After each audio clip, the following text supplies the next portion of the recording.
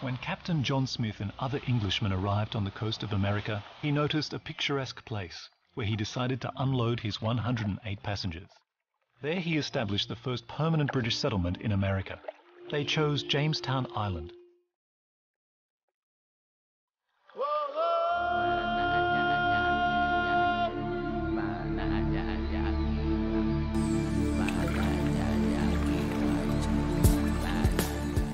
Early in the morning of May 14, 1607, they took into their possession the promised land, America.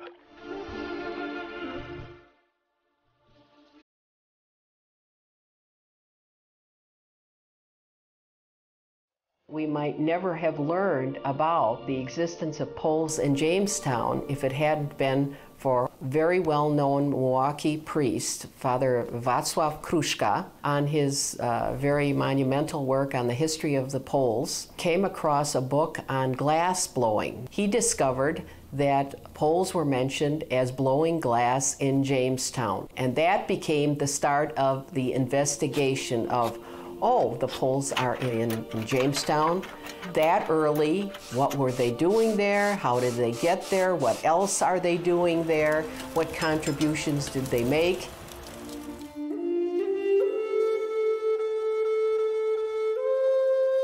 Discovery of the New World, North and South America and the Caribbean, beginning with Columbus, opened up this whole area for investment. It brought tremendous amount of wealth to Europe. The Spanish had colonized South America, and Spain almost overnight, in historical terms, had gone from being a second or third-rate power in Europe to being the superpower of Europe of the day. The Spanish did have expeditions into the Carolinas during this period to search for their own sources of wealth, but also to be on the lookout for any Englishmen. The French, the English, the Dutch, other countries all wanted to try and establish colonies in North America to share this wealth. Poles were to be aware of the judgment of God as well as their own conscience. Plundering around the world had to be unthinkable.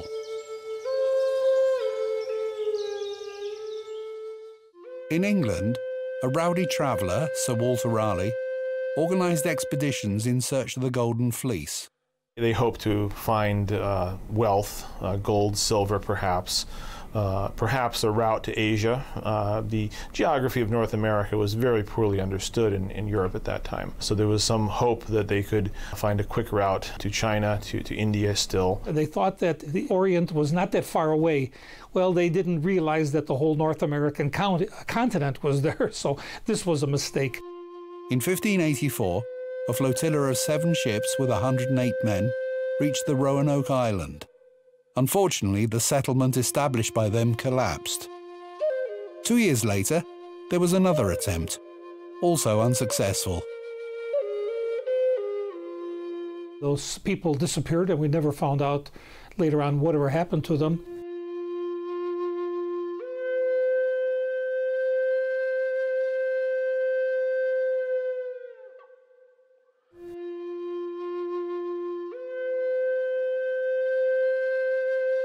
The Roanoke colony had failed, and this had perhaps would have discouraged settlement further south.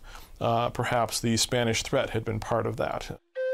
The company organized a third expedition, whose purpose was to gain a foothold in North America.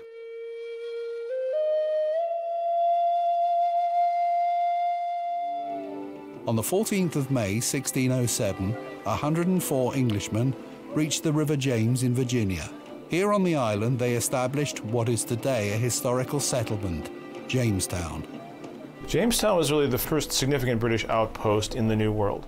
It was the first one that lasted. The impetus for establishing colonies was clearly very economic from the standpoint of the English government and the people who invested in the Virginia Company of London. They were always trying to cater to the well wishes of the king. Of course, Jamestown is named after King James of England. The James River is named after the King of England and Scotland, James I.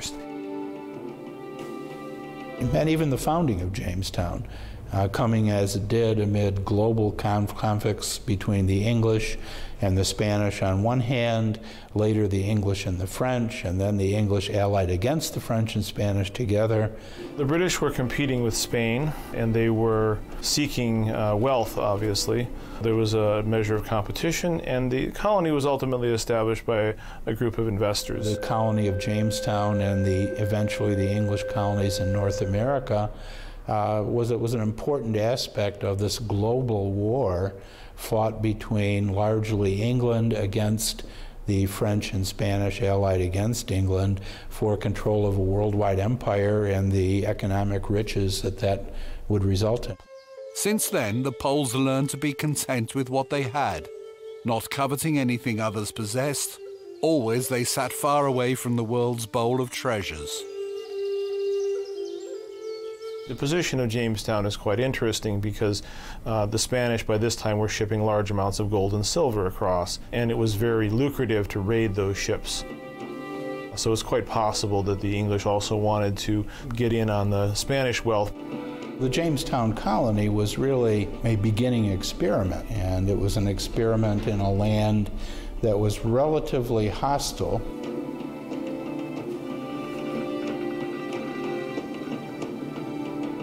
Jamestown colony, of course, was situated right near the lands that were held by a very large Indian nation, and their chief was Powhatan, and something like 8,000 or 9,000 Indians lived in that area. The climate was hot and humid. The waterways and the swamps in the area around Jamestown where they settled had a lot of mosquitoes and diseases. There was not a ready source of food there. It was very difficult for the original settlers, however, to establish the county. There were a number of them who did not really have any skills. First year at Jamestown was extremely difficult. The Jamestown settlement itself was positioned partly to defend itself against potential Spanish raid. It was not necessarily placed in a good location for either agriculture or fishing. There was additional problem in that there was a conflict with the local native community, the Powhatan Confederacy. And the interesting story, I think, about the Indians is that they really, under their chief, did not try to destroy the colony. The belief is that this chief thought that these colonists would die off from the poisoned water and the lack of food and the bad temperature. This was a very risky venture, something that people were really quite literally risking their lives to do. And anyone who came to this infant colony was literally taking their life in their hands and venturing into something which was largely unknown at that time. One of the main threats to the Jamestown colony was the Spanish showing up and burning the place to the ground. Englishmen perceived Spaniards as the primary threat. There was not a single moment in the history of Jamestown when they weren't afraid of an attack by the Spanish Armada. So they would have employed all the weapons in their arsenal to see what was going on, both intelligence. They certainly would have tried to find out as much as possible about the colony, what the colonists were doing there, but also perhaps militarily. The leader, John Smith, was a very capable leader. Many of the individuals who originally came were not necessarily people who were adept at surviving off the land. They had assumed they would find perhaps some advanced Indian civilization, much as the Spanish had found. Englishmen, as well as Spaniards, expected easy trophies, mainly gold and silver. Unfortunately, Native Americans from North America didn't have any gold. When they arrived, they found none of this, and it was a great difficulty. The English were really not very well prepared. Some of them were noblemen, gentlemen, as they say, who were spending most of their time drinking and playing. Most of them were soldiers or adventurers, and not necessarily farmers or fishermen. They didn't really work very hard. They didn't know how to dig a well. They weren't prepared to do any work, so this was pretty big of a disaster.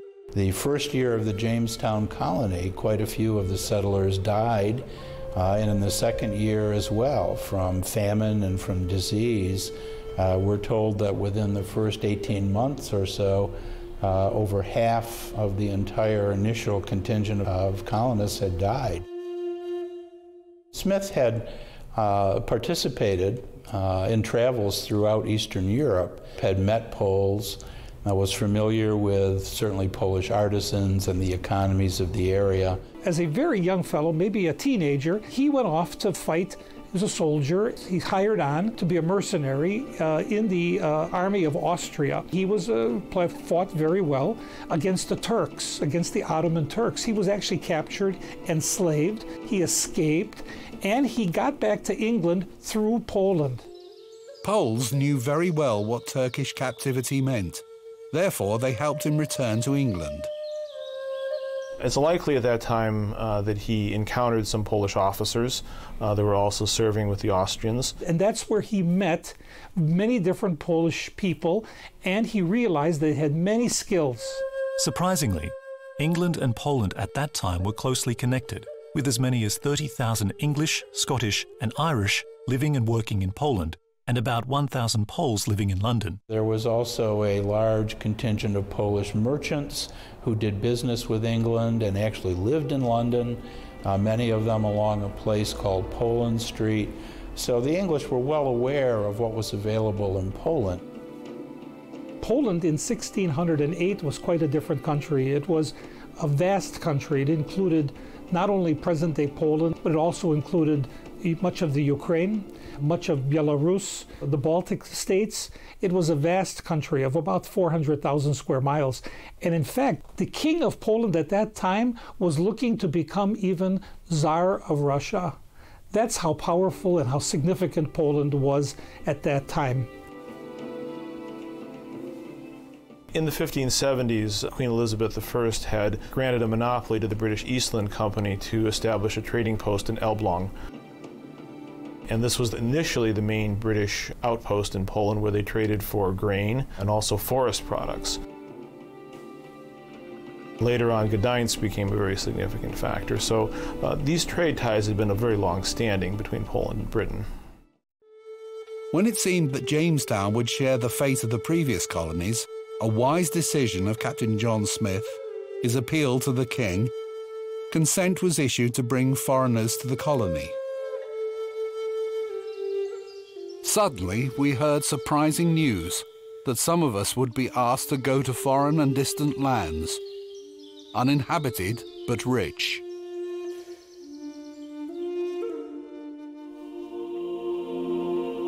On October 1st, 1608, 5 Polish settlers arrived in Jamestown aboard the Mary and Margaret. There were 2 Polish noblemen, Michał Lewicki and Jan Bogdan, as well as artisans, Zbigniew Stefanski,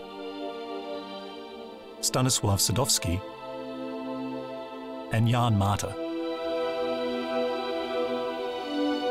Zbigniew Stefanski wrote about this historic moment. After a long journey and extreme suffering, we saw birds, and soon after we saw the land.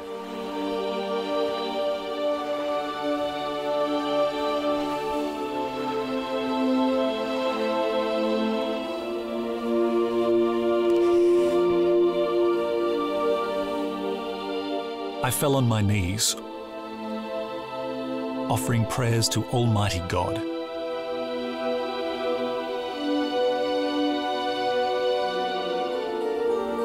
Michał Łowicki, of noble birth, was named the leader of our group's expedition to Virginia. Your Mata, who was also called Jan, was to take charge of making of soap. Stanisław Sadowski, having experience as a house builder, was to be in charge of lumber production. Jan Bogdan, he accomplished everything with ease, finding solutions to every kind of problem. Both of us were Christ's age, an age when a person is most apt to undertake the greatest risks and furthermore is the most suited for world travel.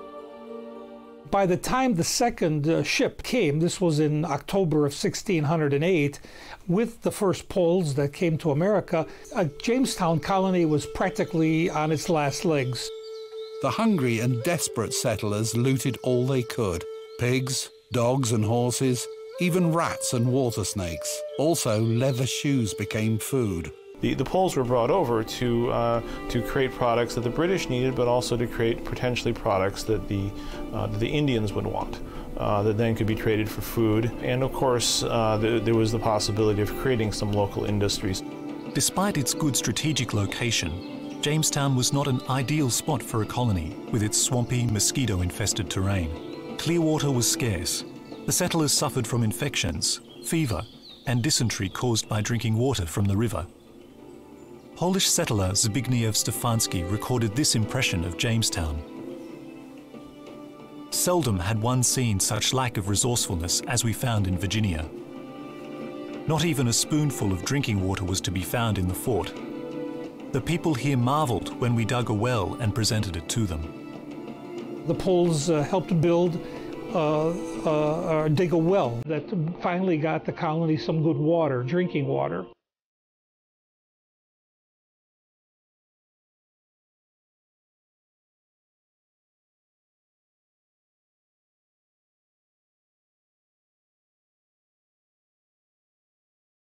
Pitch was very important. It was essentially the universal glue of the time. All the ships, all the boats, the houses, everything that was made would have required this. This was essential. After their arrival, the Poles built a glass furnace, which became the first American factory. The main problem that the British had is that they had nothing that the Indians wanted. Zbigniew Stefanski wrote, "Under my personal supervision, several furnaces were built for the production of glass, for which practically naked Virginian female scavengers brought us grain and fish in their baskets, picking up every chip of glass from the ground to decorate their strange attire." For the Indians, a lot of this was the purposes of a political alliance, and the English would have realized this early on. By giving the Indians things that they wanted, glass, for example, or metal products, the English are, in a sense, securing a form of alliance with the Indians. So beyond the economic value of any of these goods, there was a very important security aspect. Glass products became the first American products exported to Europe. We have to realize that there's a great distance between England and Jamestown, and to ship supplies over was very costly. It was much cheaper to get supplies from the local Indians, which meant, of course, that either they had to militarily defeat the Indians, which they couldn't do in the early years, or they had to have things that they could trade. This was one of the major reasons for importing foreign craftsmen, Poles, of course.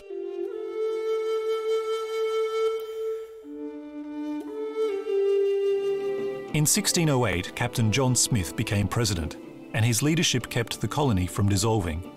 He enforced strict discipline. Those who would not work should not eat, he declared. We ploughed the fields eagerly and sowed the grain that was not eaten by the rats.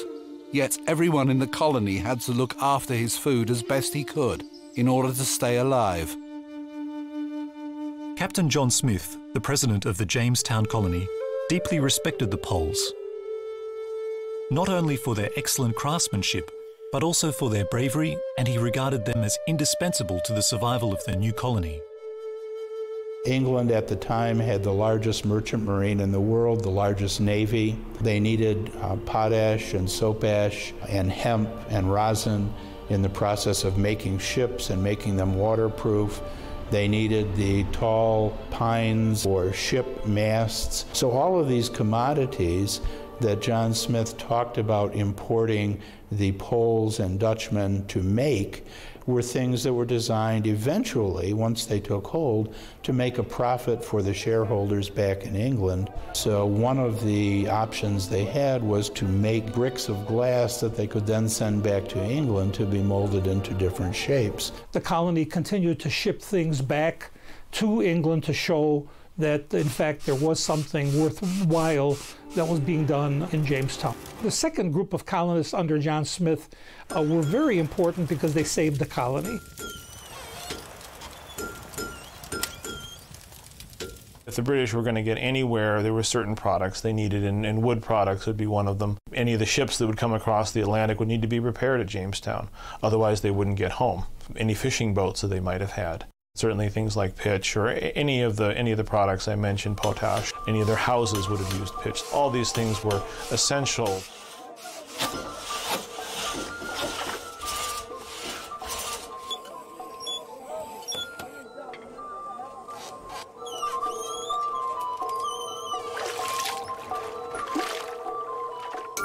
These people really did have skills.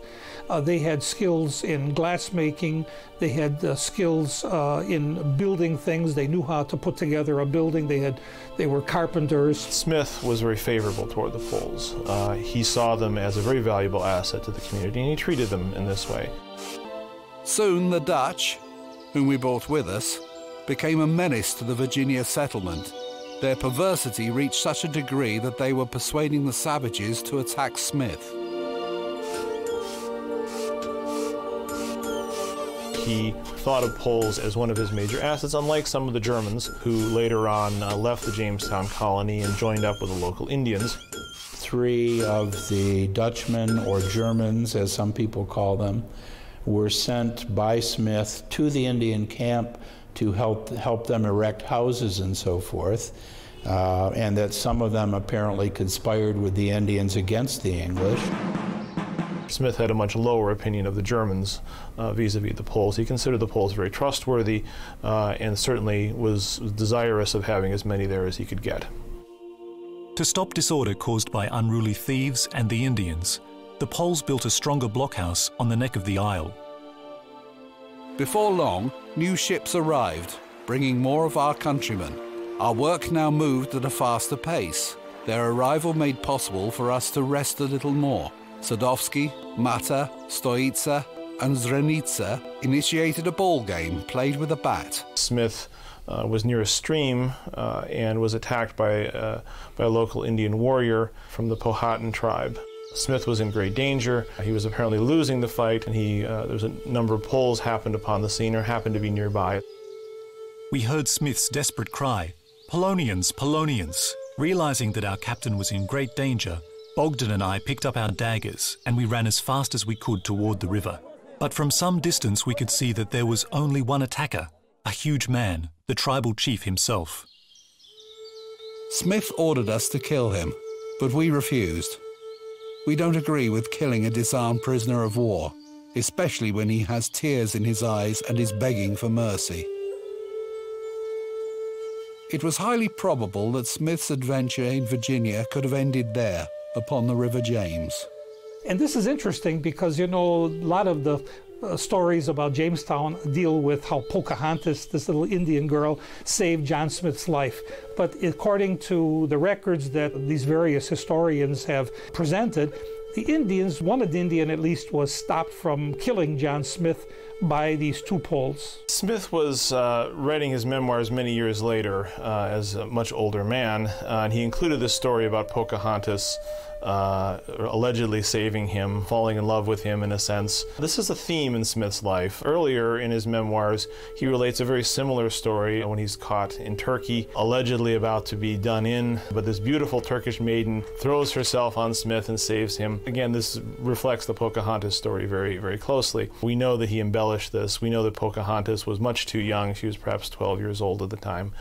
She never had any romantic interest with Smith, but she married, of course, another individual, John Rolfe. Very important consequences came from that marriage, but it was something that Smith embellished in his memoirs. He was writing for a popular audience. Edward Arber noted in 1884, if Smith had died earlier than he did, the James River settlement must have succumbed. Initially, the Indians were obviously somewhat curious about who these Europeans were. There, early on, conflicts began to emerge.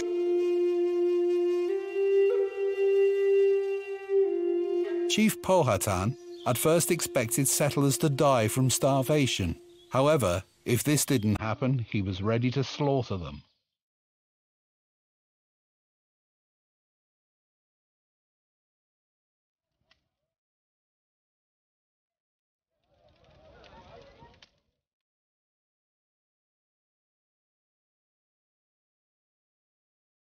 Once the relationship with the local natives, the Indians, deteriorated, it was difficult for them to go very far beyond the boundaries of the settlement, and we know that Matthew was killed in a subsequent Indian attack.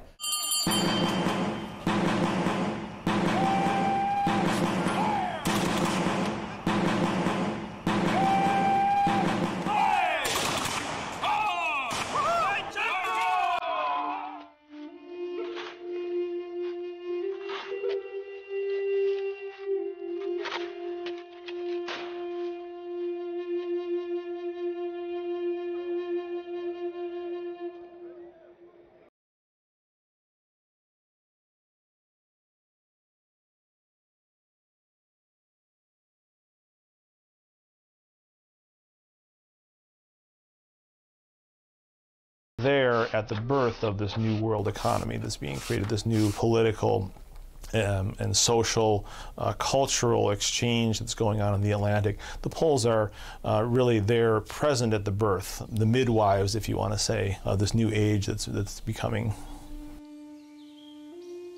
Whatever happened, it led to the exchange of angry words amongst our captains, resulting in serious quarrels. No one foresaw anything as vile as was perpetrated next by Smith's enemies. Someone set fire to the gunpowder in Smith's boat. Captain Smith's tough but effective rule suddenly came to an end. In October 1609, Smith was injured by a gunpowder explosion and sailed back to England. Zbigniew Stefanski wrote, "We Poles immediately called a meeting and agreed that it is also time for us to return. We left Virginia with Smith." Last summer, we found only misery. Now we are leaving with nearly 500 souls, among them about 100 soldiers. There were rifles, swords, halberds, enough of everything for self-defense. 60 buildings.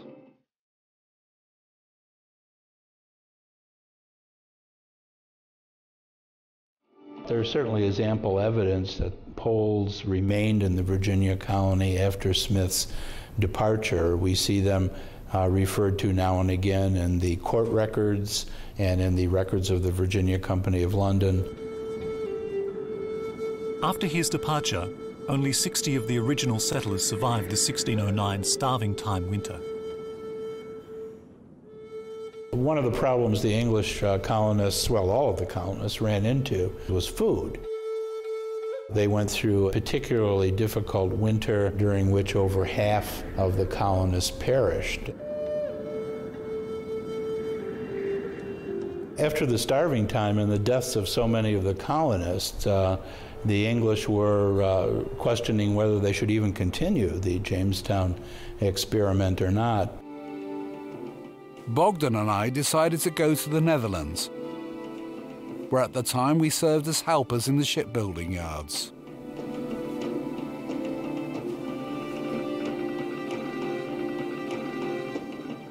I must note that Bogdan and I were very fortunate. Soon we were married. Our wives, Berta and Anna, were decent, industrious, efficient, made us feel that they were selected for us by God himself. When John Smith went back to England, both he and the directors of the Virginia Company were interested in recruiting more Poles to come to Jamestown because the initial ones had proved apparently very effective. Because of the high praises Smith was spreading around about us, we were being persuaded to return to Virginia immediately. In fact, we were coerced into it. The British sent more supplies over, they sent more ships over, and obviously the sending of the Poles and the other foreigners to remedy some of the lack of skills.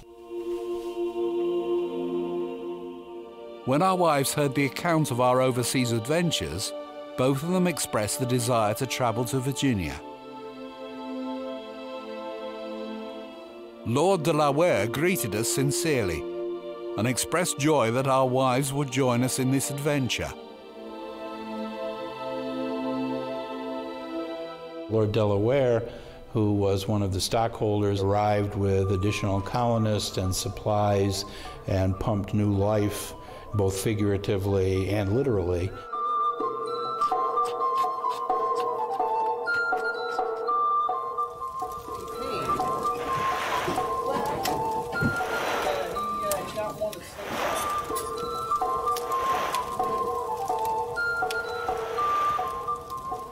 The chief medical officer in the colony was Lawrence Bohan, whose ancestors came from Białystok. As more colonists began to settle, they expanded beyond the original land. They had fights with the Indians, were able to take over property that they used for farming, and one of the big crops they developed was tobacco. Tobacco had been known to the Native Americans for quite some time. It wasn't smoked as a recreation, it was ceremonial. So you have farms being established and the Indians eventually being forced off. Ultimately, John Rolfe's introduction of tobacco that made the difference. English discover this, which was then introduced into Europe, and it became an important crop. Sugar being the most lucrative, indigo for dyeing clothes. A lot of these sin products of sugar, which is also made into rum and other alcoholic beverages, chocolate, all these products in the New World become immensely popular, and there's many Europeans back in London and Krakow and Paris who have the money to afford these. They become very popular. Poles kept arriving in the following years. Among them were members of the Polish gentry, who besides being of the intellectual class, were well acquainted with the methods of production needed at the time in Jamestown.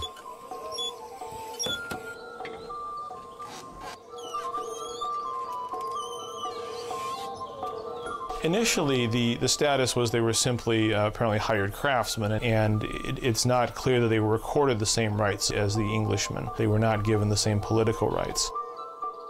We have to remember that many of these Poles came from the Commonwealth, in which significant political rights were being granted. That Poland was a country where Catholics and Protestants coexisted peacefully, as well as many other religious groups, which was not the case in England, not the case in Spain or France. The arrival of these craftsmen and their ability to cross borders very easily says something very important about the tolerance and freedom that occurred in Poland at the time. In 1619, colonists organized elections to a body of legislators called the House of Burgesses. Now, this election was interesting because the local leaders there, the English, decided not to allow the Poles to be able to vote for their representatives.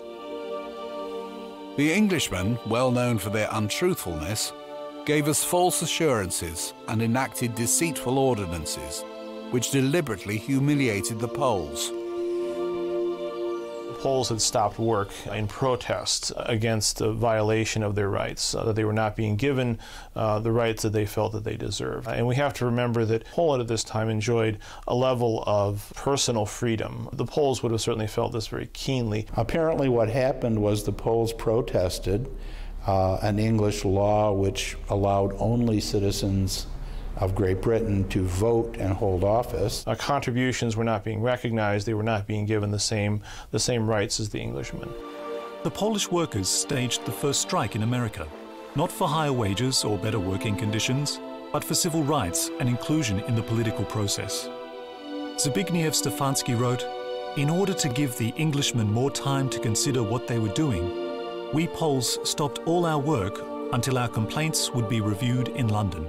The Poles were so angry that they were being cheated of the chance to participate that they organized a work stoppage. You might call it a strike. Not for money, not for better working conditions, but for respect as true citizens of this colony. Poles arrive in the New World with a sense that they have some innate dignity. And this is perhaps a bit of a surprise to the English, that these craftsmen who are just engaging in some trades would actually want political rights. The court book of the Virginia Company on July 3, 1619 noted, "In the dispute with the Polonians residing in Virginia, we declare that they will have the same voting rights as other settlers in the colony."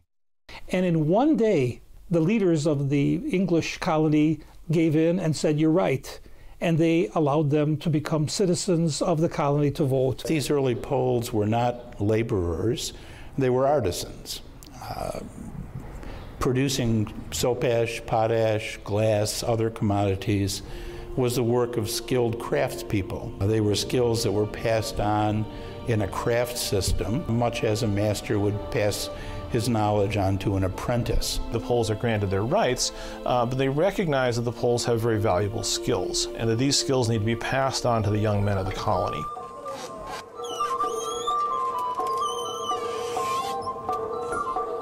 Their idea of relationships with the natives is to try to sign treaties with them, to purchase land.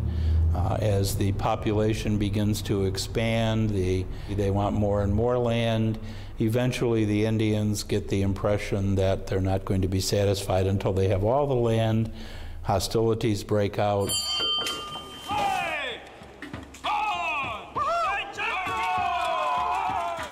It happened on the morning of the 22nd of March, 1622. The attack came right before dawn. About 500 Native Americans assaulted Jamestown. They didn't touch the glassworks, but as soon as the battle scream sounded, we immediately ran to the fort. And Jamestown was on fire. Natives were killing everyone, without exceptions, as if they were taking revenge for all those years when they had suffered poverty and the ignominy from whites. Over 300 of the colonists were killed by the Indians. So by that time, the Indians had become very much against and fearful of this constant immigration of these newcomers.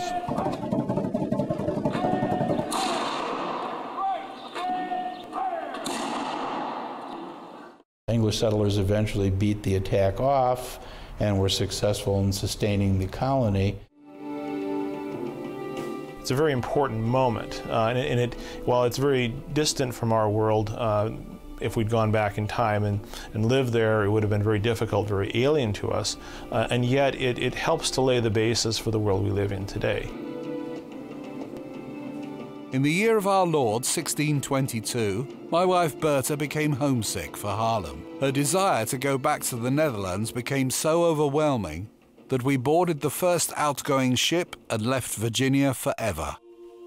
Zbigniew Stefanski, who after 13 years left Virginia, wrote, "Bogdan and Anna remained in Virginia. Also, other Poles did not find any reason to seek livelihood elsewhere. Bogdan already owned a tobacco plantation. Others established profitable enterprises. A desire to become rich got into their blood, and for that reason, they decided to remain." Poles were not just simply coming there for a ride. They were not just coming there to have a good time or try to make a lot of money. They were there to really contribute their skills and their talents, and they really did make a contribution to the survival of this colony. Even in that little nascent 100 people in the English colonies, within the first year, from 1607 to 1608, you see the arrival not only of just the English colonists, but Poles, Dutchmen, later Germans. Some have argued there were Italians by the 1620s. You see people coming from other nations to Jamestown, most of them brought specifically by the English for the skills they could contribute to making Jamestown a success.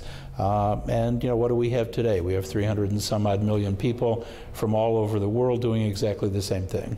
Had the colony failed, as the first colony failed, it's quite possible that the settlement of the Western Hemisphere might have been quite different. Pilgrims from Plymouth managed to create a myth about being the pioneers and builders of America. They get all the credits, even though they landed on Plymouth Rock some 15 years after Captain Smith and his companions had landed in Jamestown. If Jamestown had failed, would they have even come to North America? Yeah, perhaps not. If the English had both the Roanoke failure and the Jamestown failure, would the Pilgrims have ever been given a charter? The Pilgrims were given a charter to settle in Virginia. That was their destination. It wasn't Massachusetts. And they were apparently blown off course or miscalculated and ended up in Massachusetts. Plymouth settlers and the Massachusetts Bay settlers were much better equipped to survive in the New World because they were farmers. If Virginia had failed, perhaps the Pilgrims never would have gotten permission to sail to North America because there wouldn't have been a Virginia for them to go to.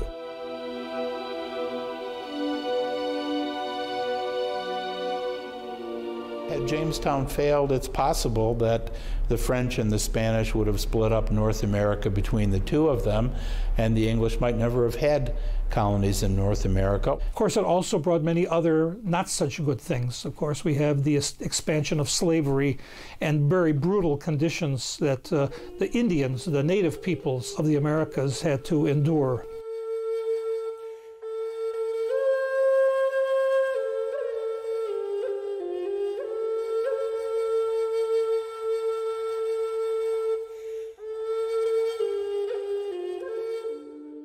To see that Jamestown and the way the early colonists interacted with the Indians and developed their economy had lasting effects up into the 20th and now the 21st century. This was the start of, in a sense, a global economy. This is the beginning of the English world economy, beginning of English dominance of the Atlantic trade.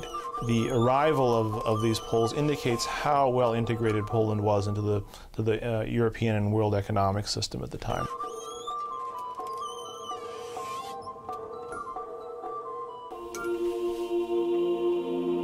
Jamestown, ironically, that the Poles help out with, symbolizes the British moving away from that trade with Eastern Europe and beginning a more Atlantic-centered trade. It symbolizes a change for Poland as well, but it is the beginning of really a new era in world history.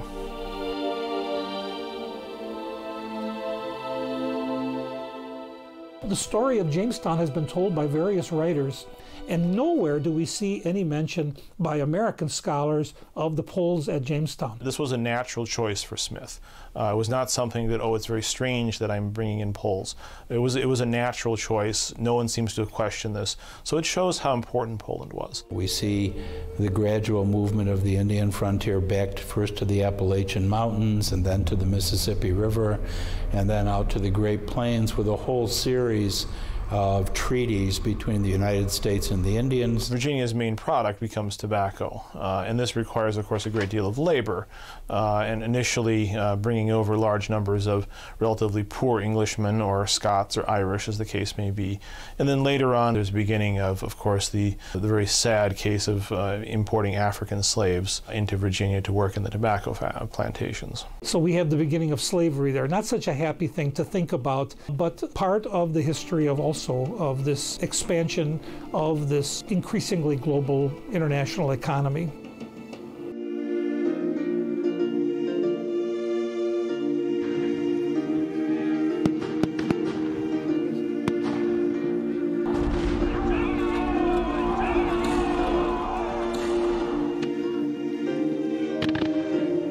They settled not only in America, but in Canada.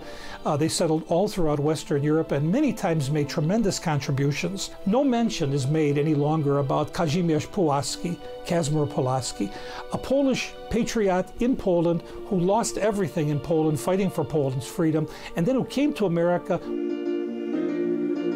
I expect that the Poles, who have the reputation worldwide of being brave warriors, will be a great help to my poor homeland. In our country, any form of tyranny is met with our disgust. So if anywhere on the globe someone is struggling for freedom, it is as if it were our own struggle. Offered his services to the American independence cause, organized the American cavalry, and gave his life to the United States at the Battle of Savannah.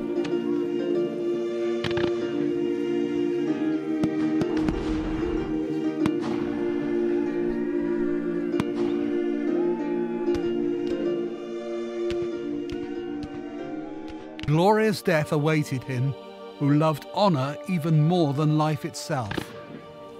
The Polish nation extended its helping hand overseas to light the flame of freedom. The same is true of Kościuszko.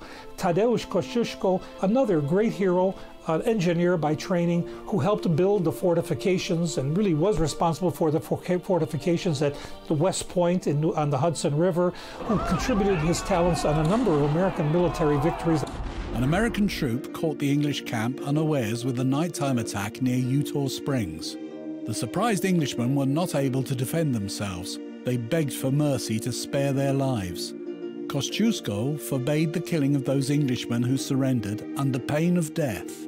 In this way, he saved the lives of several dozen English soldiers. This act was rewarded by George Washington, who, as a token of his appreciation and respect, gave him his ring. Person who was respected enough that he was made a brigadier general at the end of the war by George Washington, and who, when he died, left his American estate to the care of Thomas Jefferson for the purpose of buying the freedom of slaves and educating them. The slaves that the English brought in to work the fields in Virginia later become the source of differences between the northern and southern colonies under British rule, which leads to all kinds of conflicts. Slavery became the reason for the divergences between the northern and southern states, leading to conflicts.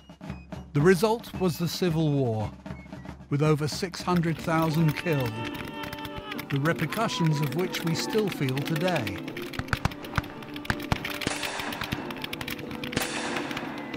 Joseph Karger was appointed Brigadier General in recognition of his bravery and valuable service. General Karger was convinced that the cause for which he fought was just, and he thanked God that the hydra of vile slavery had been finally crushed. Włodzimierz Krzyżanowski was a vocal opponent of slavery, and he created the Polish Legion. The American Congress awarded him the rank of general.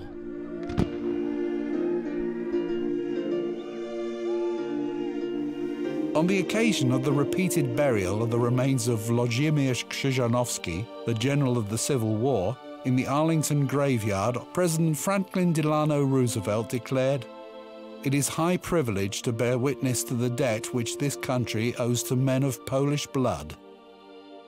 In 1976, President Ford appeared at the national meeting of the Polish American Congress, and there he praised the Poles of Jamestown. The ingeniousness of the Polish immigrants presented fill all Americans of Polish descent with pride. These are the very qualities that made America a great country. The Polish National Alliance was celebrating its 100th anniversary as an organization.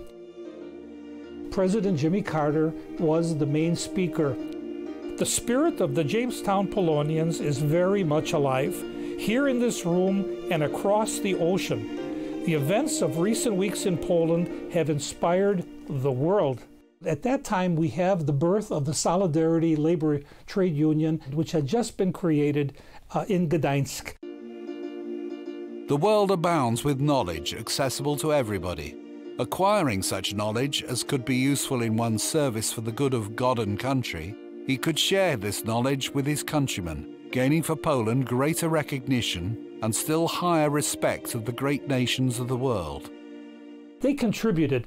Even American presidents said they contributed. Ford, Eisenhower, and Carter, and no mention by scholars. This kind of erasing of the Polish contribution should not be accepted. Poles struck for equal rights, giving birth to the multi-ethnic American ideology, later so well expressed by the United States, created by the United Peoples of America in 1776, a new nation. We should work together to foster greater knowledge and appreciation of the truth, not exaggerating, simply the truth. An example had to be set for the entire globe to demonstrate that people of all races, nationalities, and faiths can live in one country together, in peace. To think of what would have happened had Jamestown failed opens up a lot of interesting possibilities, including us sitting here talking in either French or Spanish today. And the bigger story is the need to begin to give more attention to the contributions that Poles have made to the United States and really even to the world.